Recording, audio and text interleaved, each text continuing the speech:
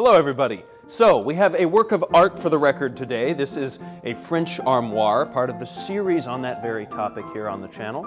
Some of the most impressive pieces in furniture history ever made. And this one is emblematic of, it is from the port city of Nantes, dating to the late 17th century here, right around the year 1690. Now this is referred to as an armoire de boiserie, boiserie meaning the wood paneling, as the doors here would have matched the wood paneling of the room for which this was made. It's a very special type of armoire, and we notice that it is very much equivalent to, if not issued from the same workshop, as several which are published in a key text written by one of the ex-directors of the French Ministry of Culture's National Furniture Reserve, Mobilier National.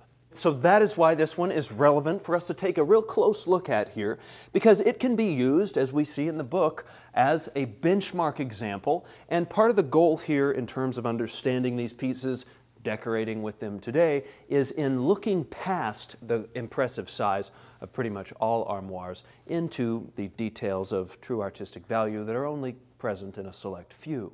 And the best way to go about doing that is to, well, familiarize oneself with the iconic models of armoires emblematic of the different regions at different times throughout France.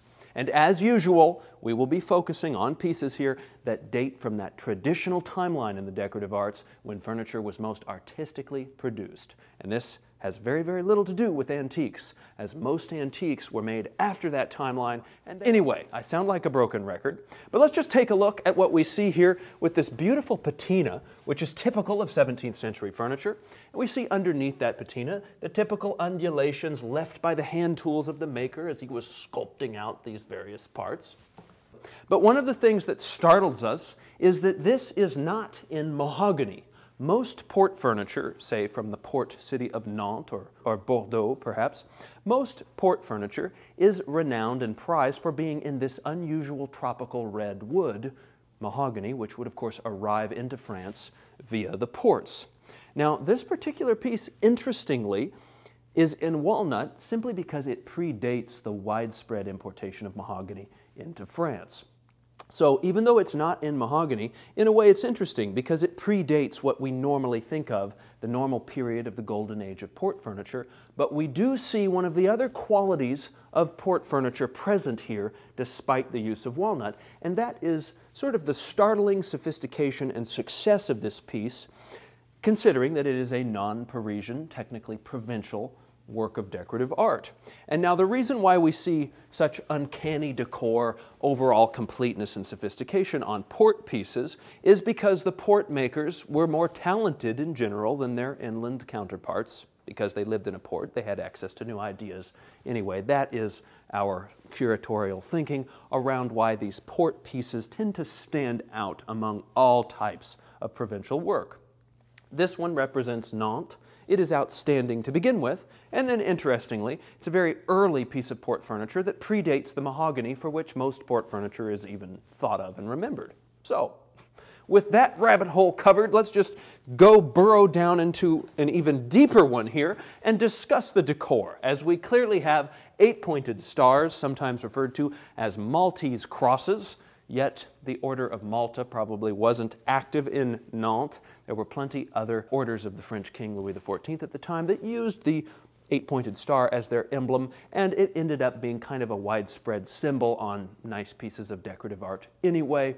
So we see the tenets of 17th century furniture design here with the rectilinear sides here, which are decorated with these nice sort of rectangular coffers, panels.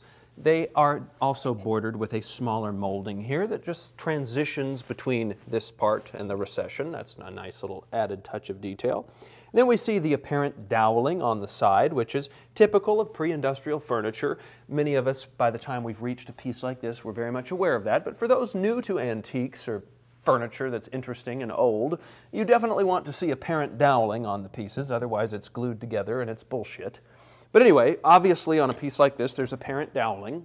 Hallelujah. And then we come around to the front and we notice that we have a flat classical cornice, which is in a way more tethered to 16th century furniture design.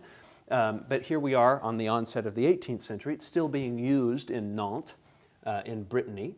And the cornice has a little bit of a gap here as it is buckled. It's 330 years old, so, you know, obviously there's a gap up there. Someone mentioned that when they were buying it, and I thought, of course there's a gap.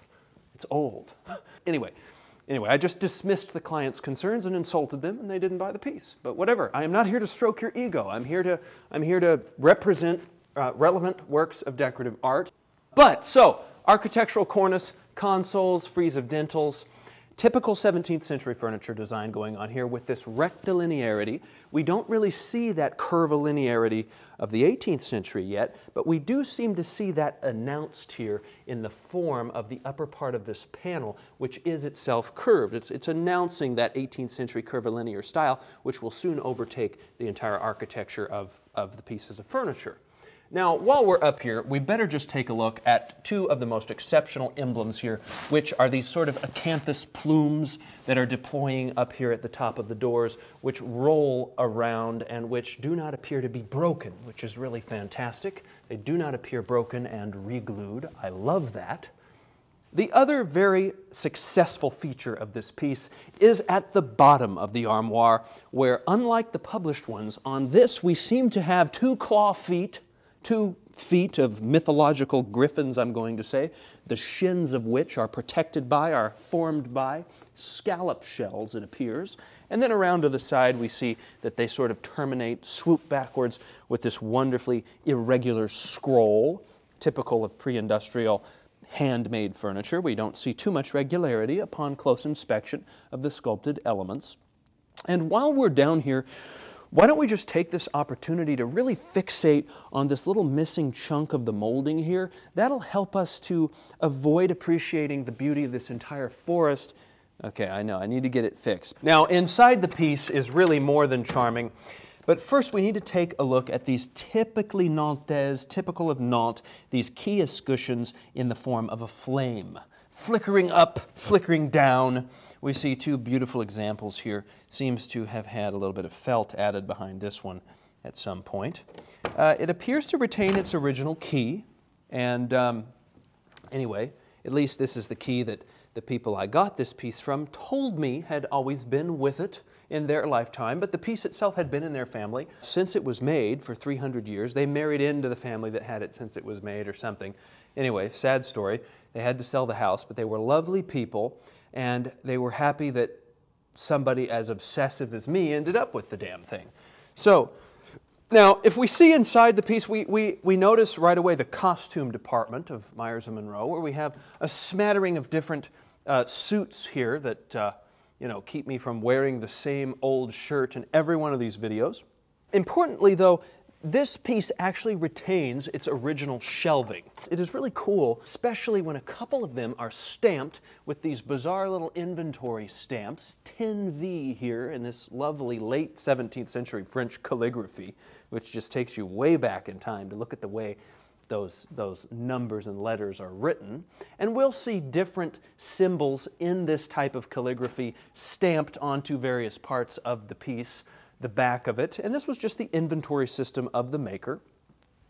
But anyway, I wanted y'all to take a look at the inside of the piece so that we can see sort of the rustic interior here. Let's take a look at these panels, how they're beveled around the edges, roughly asymmetrically. There are clear hand saw marks all over it. And this is typical. We see the width of the structural boards up there. Cheaper furniture made much later, or much closer to present day, will have tiny little boards.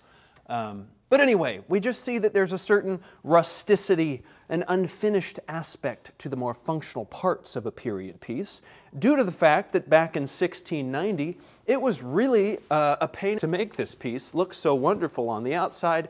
They did not go to the same trouble to achieve that same level of refinement inside. And so, as we close the door, let us just briefly take a look, as if I could just cram the key right back in there. This is what makes me think maybe this key is not the original key. It's, you leave it in, we leave the key in the lock. We do not take it out, ever. And then we have another typical emblem here of 17th century furniture, these quadrilobes. They have lobes. There are 4 of them. Quadrilobe. Pretty intense art history going on here with the terms. But There you have it.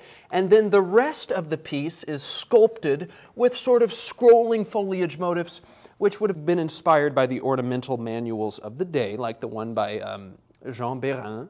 And so these Parisian ornamentalists would elaborate these ornamental designs and put them in a book, and then those would be published and diffused throughout the countryside and used by furniture makers all over France to ornament their pieces. Then we appear to have the royal magpie here, La Pie Royale, lovely. And anyway, a little bit of 17th century hinge action going on as usual. The hinges are a little bit loose, perhaps because this is 300 years old and, you know, they're stuck in the wood and the doors have been opened 750,000 times. So yeah, the hinges are a little loose. Sometimes you have to do the toothpick trick where you take a toothpick and you hammer it in there and you kind of tighten them up. And, you know, I don't know if that's French Ministry of Culture's furniture reserve protocol there to do the toothpick trick, but I've heard that it's been done before and you might have some luck. As usual, I thank you very much for watching, and if you've enjoyed this content, if it's been useful for you to take a closer look, please subscribe to the channel, as it would greatly help in the development of this online period furniture library of the most compelling pieces that I encounter, and it would also help us wage war against people who would like to conflate works of decorative art like this with any old antique.